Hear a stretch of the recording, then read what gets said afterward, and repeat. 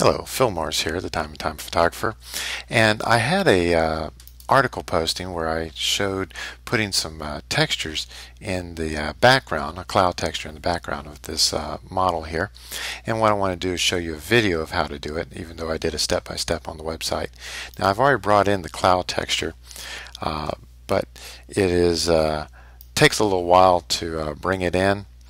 And I went ahead and brought that in, and I converted it to a smart object, and I'm doing just a simple transform on this, and I'm going to line it up right about here and bring it in, squish it a little bit, hit enter. And what we need to do is we need to do two versions of this.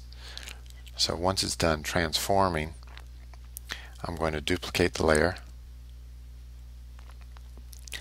and then I'll rotate it around. So we'll duplicate it. It's still another smart object, so it's not going to lose any of its resolution. And as I rotate it around, I hold down the shift key to lock it in the horizontal location. And we will set it right there, and we'll accept it. And then what I want to do is I want to figure out what sort of blend mode I want to use. Now, in order to bring things through, we want to do an overlay style blend mode. And let's go down the various ones in this section. Soft light is very muted. Hard light is a lot more contrasty. Vivid light gets more contrasty.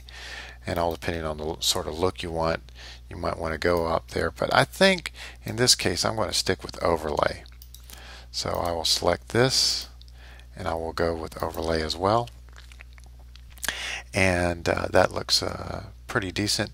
And what I'm going to do is I want to pull out a copy of Sierra here. And what I'm going to do is I'm going to use the Quick Mask tool to select her and try to get all of her in one pass if I can.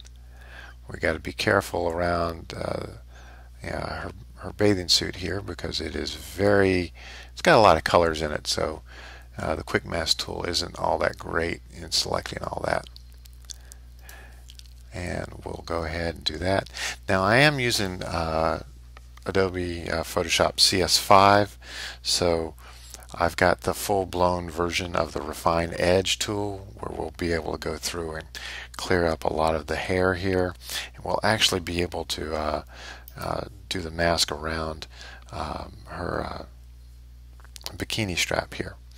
We'll turn on Smart Radius, bump it up about 3/4 of the way, because this is a very large image, and as you can see, it already picks out a lot of good information there.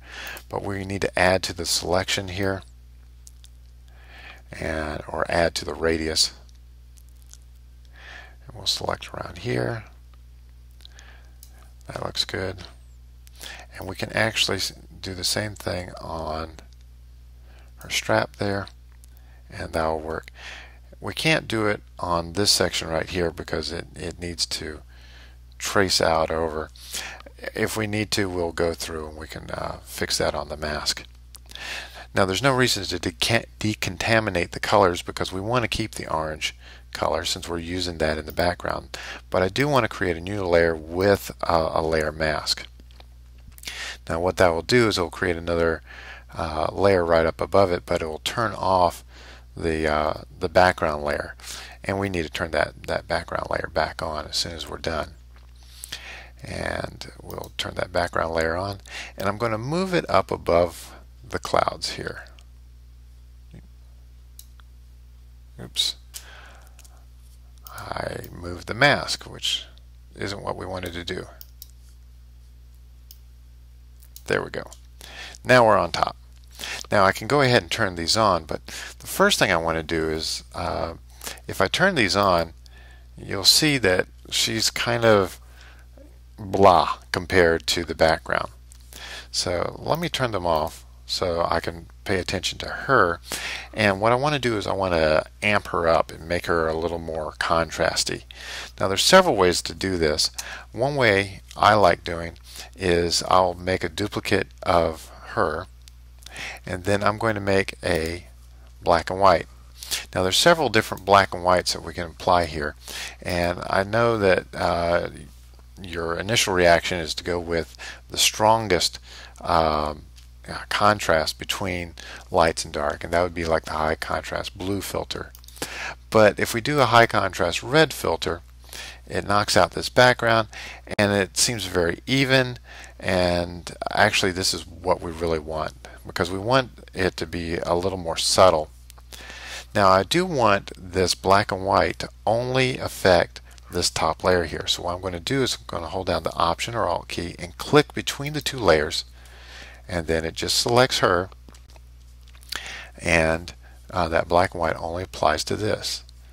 Now we're going to select this layer here, and we need to change the mode, and we're going to have to go with Overlay or something like Hard Light.